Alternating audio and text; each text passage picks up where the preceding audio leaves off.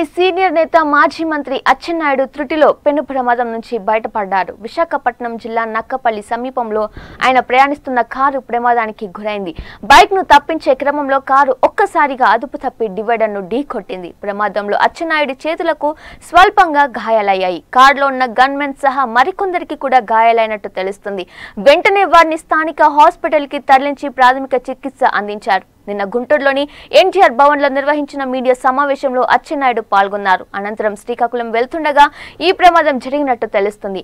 అచ్చెం నాయుడు ప్రమాద వార్త తెలిసిన వెంటనే టీడీపీ శ్రేణులు కలవరపాటుకు గురయ్యారు. అయితే ప్రమాదం నుంచి ఆయన క్షేమంగా బయటపడ్డారని తెలియడంతో అందరూ ఊపిరి పీల్చుకున్నారు.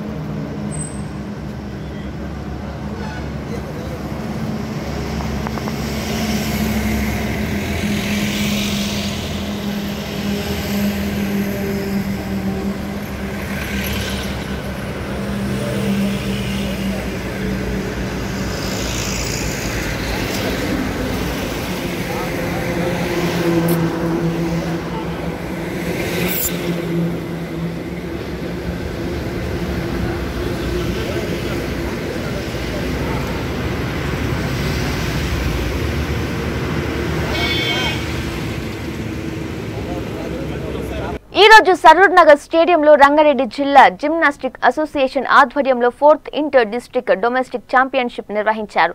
ఈ లీగ్ లో 200 మంది పిల్లలు పాల్గొన్నారని 2 రోజుల కార్యక్రమం ఉంటుందని రంగారెడ్డి జిల్లా జిమ్నాస్టిక్ అధ్యక్షులు Balaraju, general secretary Vijaypal Reddy, coach Ravinder పాల్గొన్నారు. సెక్రటరీ విజయపాల్ రెడ్డి మాట్లాడుతూ 2 రోజులు ఈ కార్యక్రమం ఉంటుందని, ఈ లీగ్ లో విజయం సాధించిన వారు నేషనల్ ఆడతారని, నేషనల్ ఆడిన విద్యార్థులు ఇందులో ఉన్నారని ఆయన అన్నారు. రేపు ముగింపు కార్యక్రమంలో గెలిచిన విజేతలకు అవార్డ్స్ అందజేస్తామని ఆయన అన్నారు.